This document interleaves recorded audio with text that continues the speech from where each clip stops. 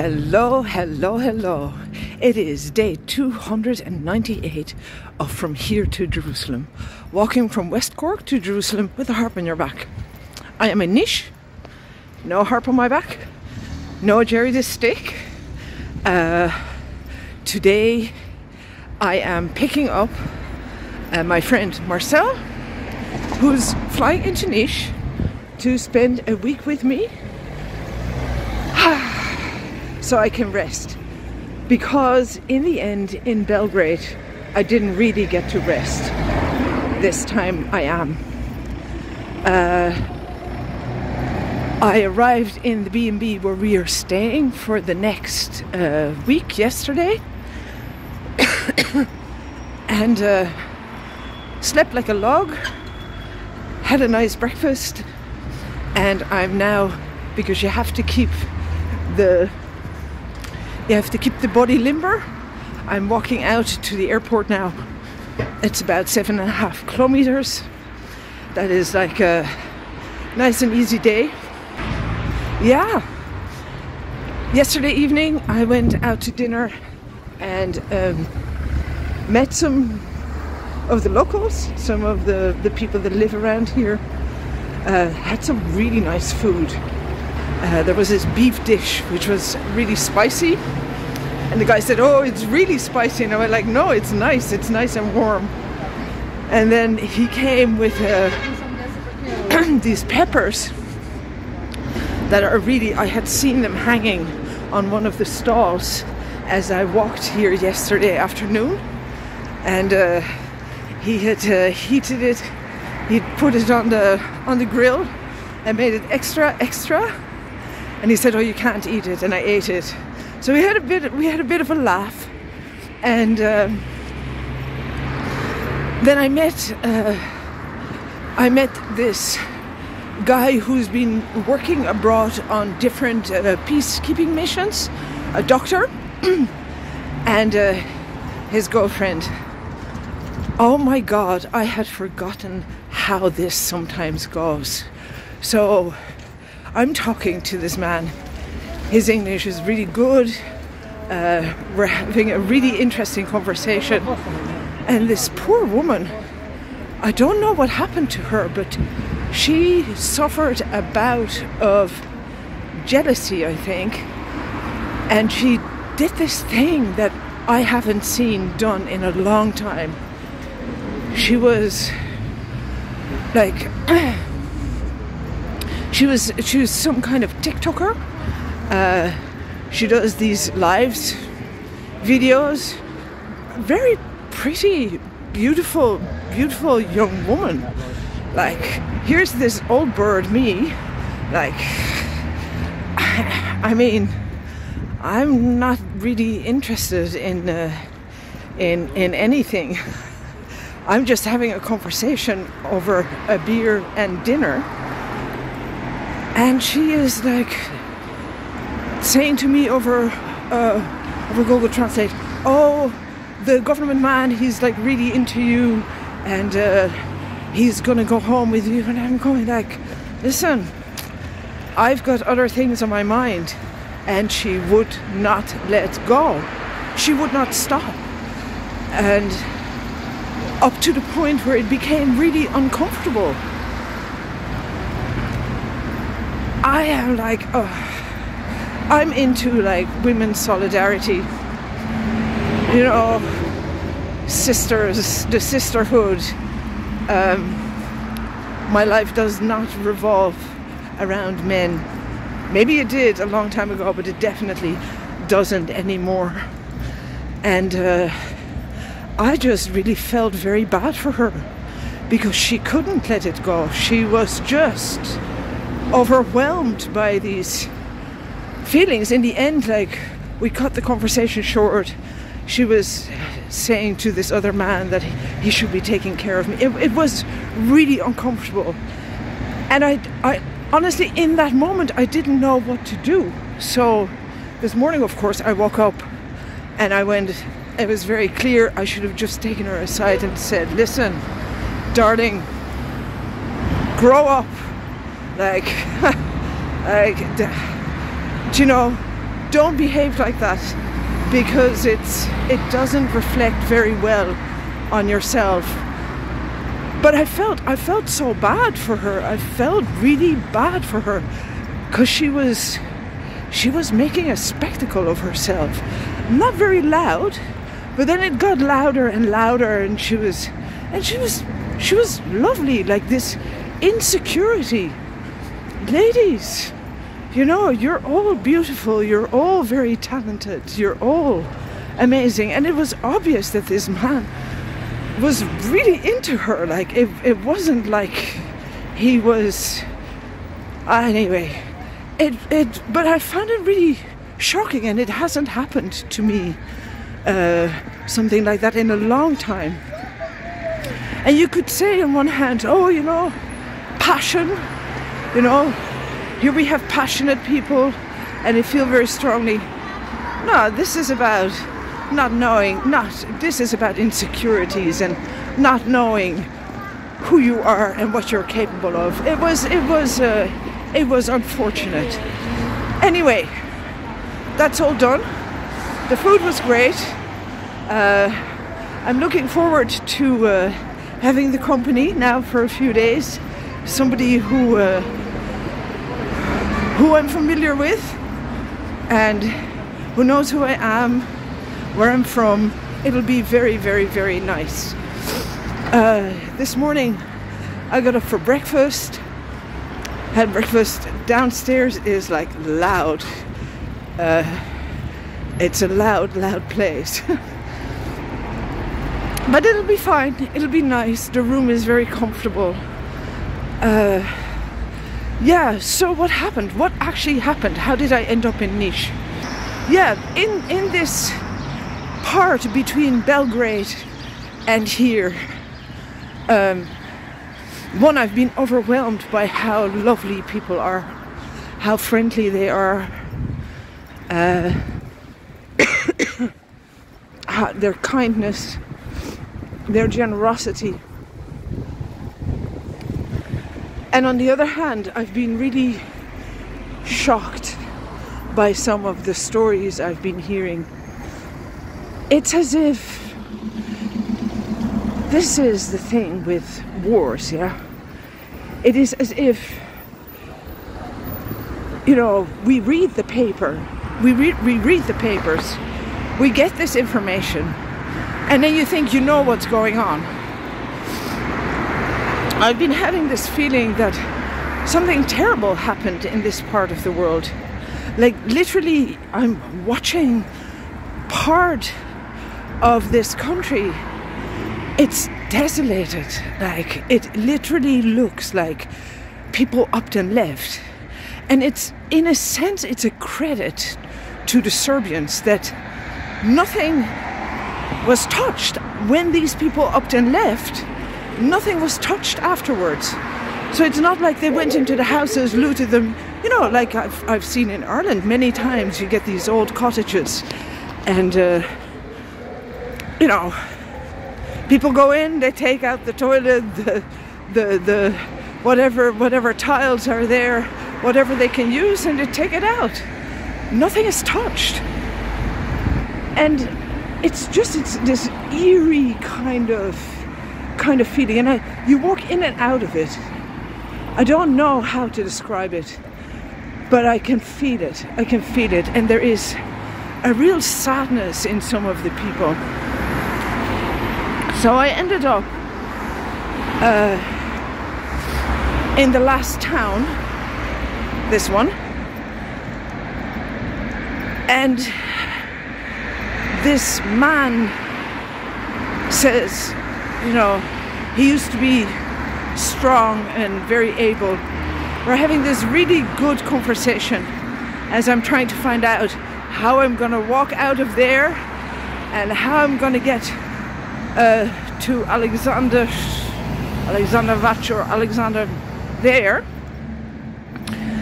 And if I can get out of there, then, because there are no beds, and do I stay on 158 or do I go through the fields?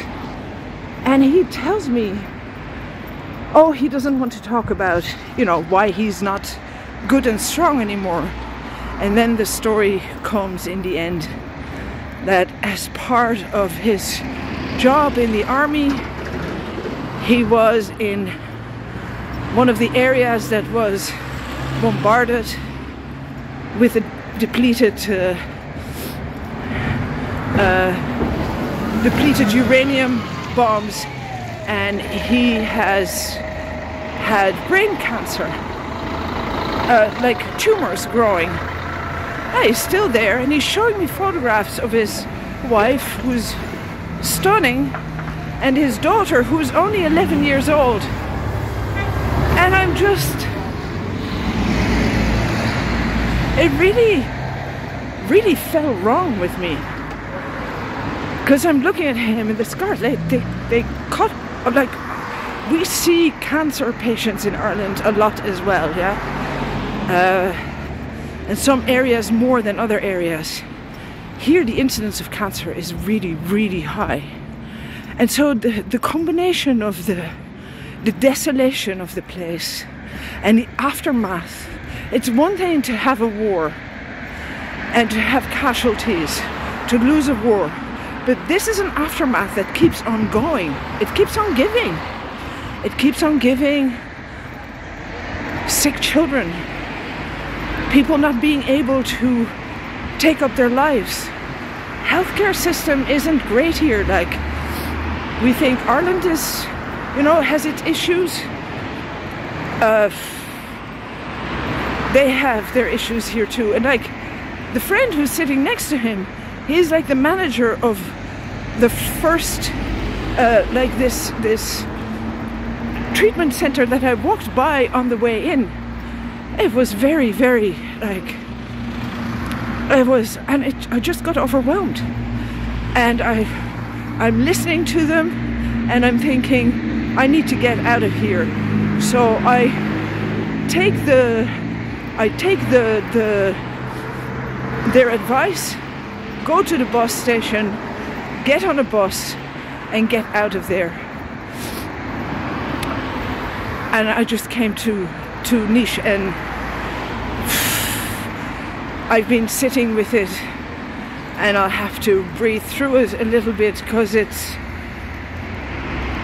just, you know, it was like a puzzle. I was seeing all the pieces and I couldn't see how they were fitting together, and there I could see the whole picture, and it was hard. And I'd been hearing the day before, I met this woman in the petrol station, and first I walk in there halfway on my way to Poyate, and first she says, no, sorry, we're closed, you can't have coffee. And then I say, I'm really sorry, but you know, I'm on my way to Poyate on foot, and I need to sit down for a little bit and then go on. So if there is no coffee, can I buy something else and just sit down? And as we're talking, Google Translate is doing its thing. She goes, of course you can sit down. And you know what? I'll make you a coffee, and I'll sit down with you, and I'll have a coffee with you. And she tells me her story, which is similar. All her friends in their 40s are dying. They all have cancer. I always say about my family, you know, the chances of us dying of cancer is like 99.9%. My mother didn't die of cancer, but on my father's side, they all died of cancer. But I mean, in your 40s, and like everybody, and all those empty houses, you know. And as I'm sipping my coffee, and she's telling me her story, she says, do you want a sandwich? And they give me like a burger sandwich thing. Then I'm walking on, and this young cyclist goes, here, have an energy bar. And these workmen stop and they give me an energy drink, and then I meet Sasha, and he says, do you want some fruit? And he runs into the house, and he comes back with a big pot of plums and syrup. And all these people want to give, and they all are talking about, you know, how amazing it is that there are people walking pilgrimages. And I just feel so humbled, because all I do is walk. But of course, there is a tiny bit more. I realized this morning that, of course, another part, and I talked about this quite a lot, I believe, when I was on my way to Rome. The other part of being on pilgrimage, and of course I have the music to offer, which is like a tool as well. It's a, you know, it can help. And I've seen it here as well, that every time that I play, there is a calm that sets in. So I have to do more of that. And my job is to witness, to see, to say this is, to see and say, to know that this is what happened here. So that's what I'm doing. Because it's important when people go through trauma, and we've seen this time and time again as well, you know, people have to be able to tell their stories, and they need to be heard, and they need to know that they're being heard. This is really, really important. It lifts some of the heaviness that people have around these events of trauma. So, yeah, by sharing, you know, my dad always used to say, sharing is then you carry half the load. And I realized that this is part of what's going on. So I wasn't really consciously busy with that part of the journey, because I was so busy with the logistics of it. And yeah, so now I'm kind of seeing how it all sits together. And now that I'm aware of it, I can prepare for it a little bit better and really be present when these stories are being told.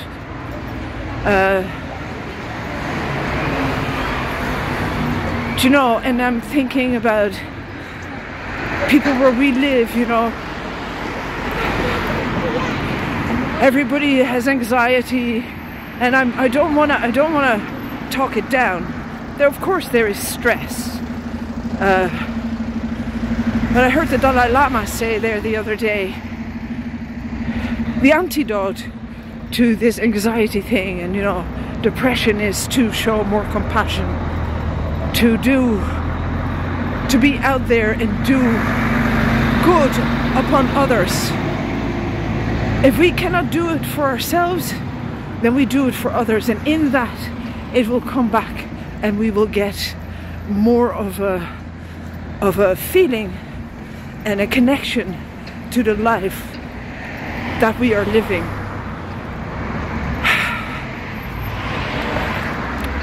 It's a lot to think about. A lot to think about.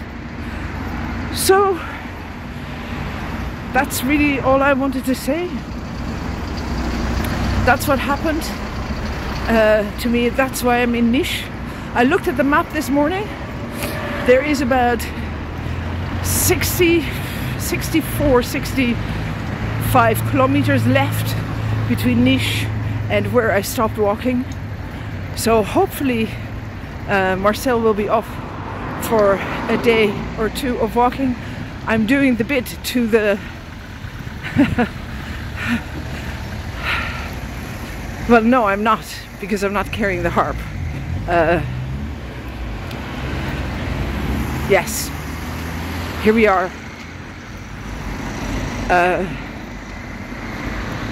I hope he's up for the walk.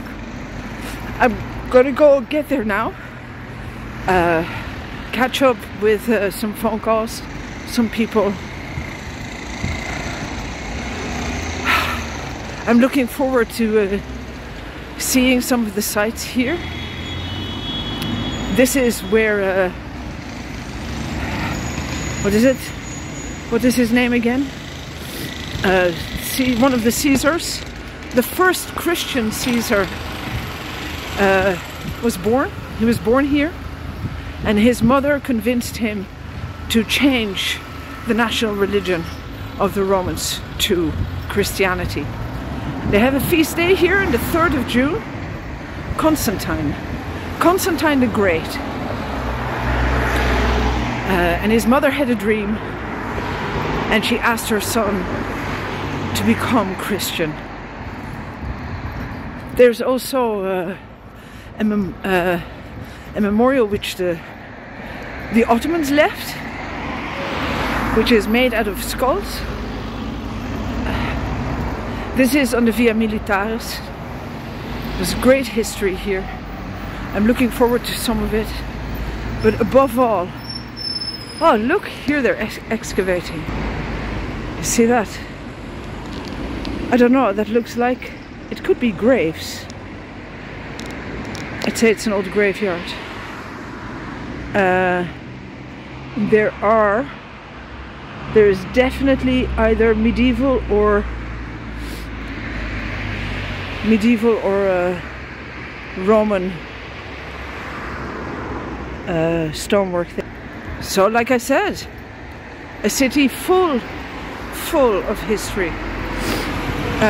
And also I did not get to rest really in Belgrade because I was ill and I was staying in a hostel. Marcel offered to come and make sure that I actually do rest. Now, update on the weather. Baba Martha.